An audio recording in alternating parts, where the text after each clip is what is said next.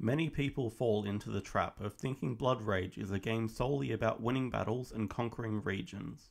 Like most other games, Blood Rage is simply about collecting more points than your opponents. Funnily enough, losing battles and units can be an even more effective way of winning.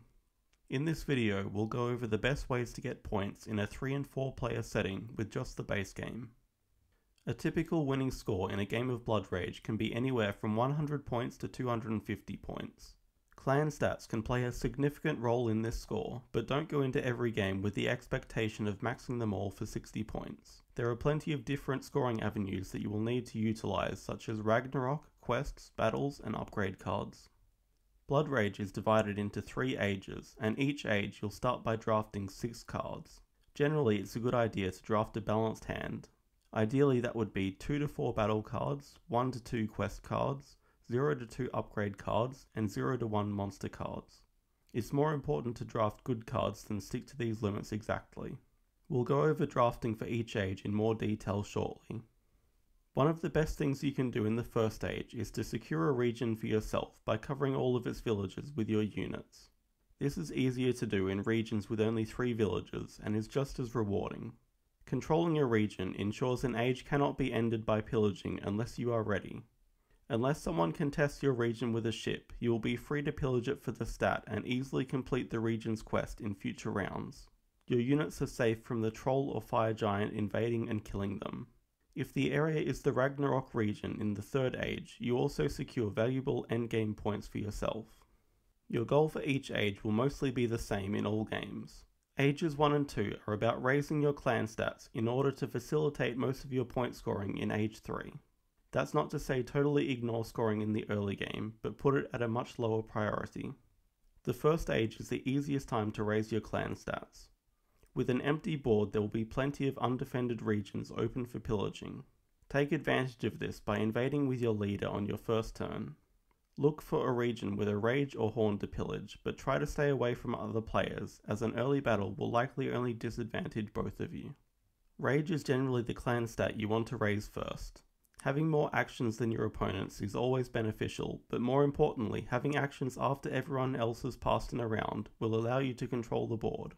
When other players have passed, you can freely choose your battles, disrupt quests, and position yourself for the following round. This is the reason Loki's Trickery is such a strong card in the first age. With each player having only 6 rage, you can steal a good percentage of that while making them waste battle cards. This strategy is easy to pull off. Place warriors where your opponents have units and initiate pillages on them when possible. Be careful about opponents trying to end the round early by pillaging every region. Loki's Trickery is a card you will have to play around in most games. Spending the least amount of rage possible on cards is a good starting point for a counter. Dwarf Chieftain is a free monster with a strength of 2. Frigga's Charm is free as well, and will save you multiple rage over the course of a game. Loki's Blessing and Frigga's Succor both save you rage by having warriors invade for free at certain times. Loki's Domain is cheap and will give you an underrated amount of points throughout the game. The Troll offers fair strength for the rage cost and will cause your opponents to effectively lose rage by killing their warriors. Sea Serpent offers great synergy with ship upgrades in ages 2 and 3, but is extremely expensive to play in age 1. I typically avoid invading with any ship early, as they're expensive and can't move around, which is why Loki's Dragon is rated low. Brothers in Arms won't add too much strength to your army, most cards can be picked ahead of it. Thor's Glory doesn't give enough points for its upfront cost. Lord of Hammers makes your leader cost 3 more rage than necessary for very little benefit. Tyr's Domain turns your valuable quest cards into average battle cards, don't do this. Quests can generally be taken towards the end of the draft, or when there is a hand with no other good cards. Make sure to grab 1 or 2 for the flexible stat increases. Battles in the first age are very straightforward, there are no traps or hidden tricks. +5 and +X are the strongest battle cards, while +4 and +3 will still have a meaningful impact due to the low amount of units on the board. Frigga's Grace is useful to have against players that intentionally lose battles, but note that it only works if you are the player initiating the pillage. A good opening sequence of moves would be invade with leader, pillage, invade with dwarf chieftain, pillage, invade with warrior to secure region. It won't ever be this straightforward with multiple opponents, but it shows how invading early can give you good tempo as opposed to playing upgrade cards early.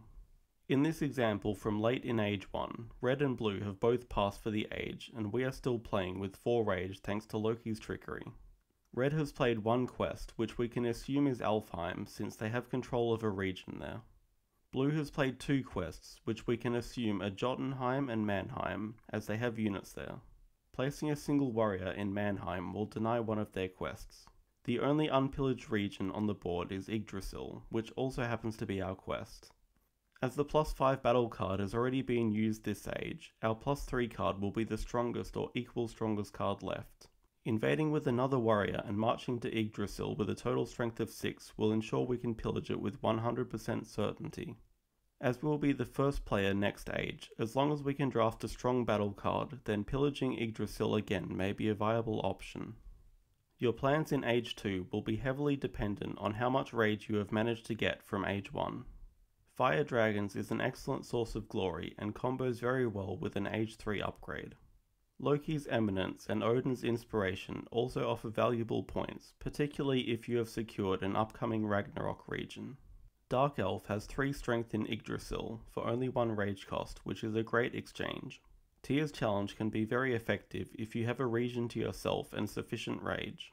Tyr's Prowess is more costly, but having to draft fewer battle cards in Age 2 and 3 can be an advantage. Frigga's Protection is more of a safety net, but can definitely come in handy. Fire Giant is a very strong monster, but one I would only consider drafting with 8 or more rage. Lord of Axes again makes your leader cost 3 more rage than necessary, but the benefit is a bit more worthwhile this time. Valkyrie can net you a decent amount of glory, but probably never as much as you would think. Experts in Arms makes all your warriors now cost 2 rage to invade with. Thor's Domain costs a considerable amount of rage to gain a small amount of tempo you probably lost by playing this card anyway. Battles in Age 2 become a lot trickier to navigate with the addition of battle cards that can be played after the initial card reveal. There are 3 Heimdall's Eyes, which means the maximum possible strength from battle cards can be +12. It's unlikely one player will have all 3 of them, but you can usually assume 1 or 2 are possible. Heimdall's Watch forces everyone in the battle to discard their card and choose another. If this card is in the draft, then it will be played at some point during Age 2, either by you or probably against you. You may as well just draft it yourself to get the point reward from it. Odin's Tide decimates large groups of units. The only way of stopping it is by discarding it with Heimdall's Watch. If you see a lone warrior or ship coming towards your region, you can assume one of these battle cards will be played, possibly both. Keep track of who has played Odin's Tide, as they will likely have lost the battle and be able to play it again. With players having more rage and there being less regions to pillage, ages are more likely to end from having every region pillaged the later the game goes. If you have to spend the beginning of an age replenishing your army, then you are more at risk of having an age end before you're ready. This is generally why it's a bad idea to have the bulk of your army die from Ragnarok in Ages 1 and 2. If you are nearing the end of an age and have extra rage to spare, then it's fine to exchange a warrior or 2 for glory.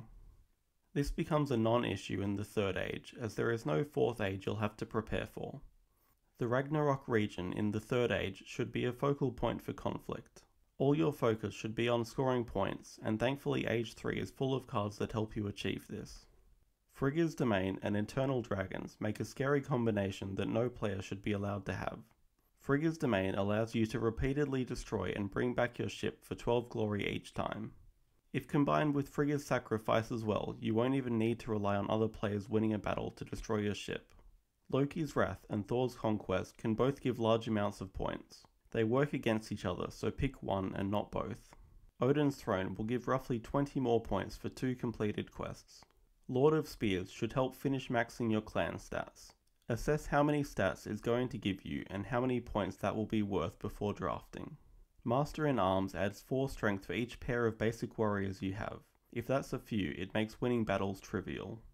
Monsters are generally not as much of a priority in Age 3, but Soldier of Hell provides 3 strength for no cost. Frost Giant and Volo Witch are expensive, with situational benefits. Tyr's Wrath turns your quest cards into good battle cards, but this is still something you don't want to do. Battles in the Final Age have a bit of a rock paper scissors feel about them. Thor's Primacy completely negates all text cards, which are normally effective against high strength battle cards.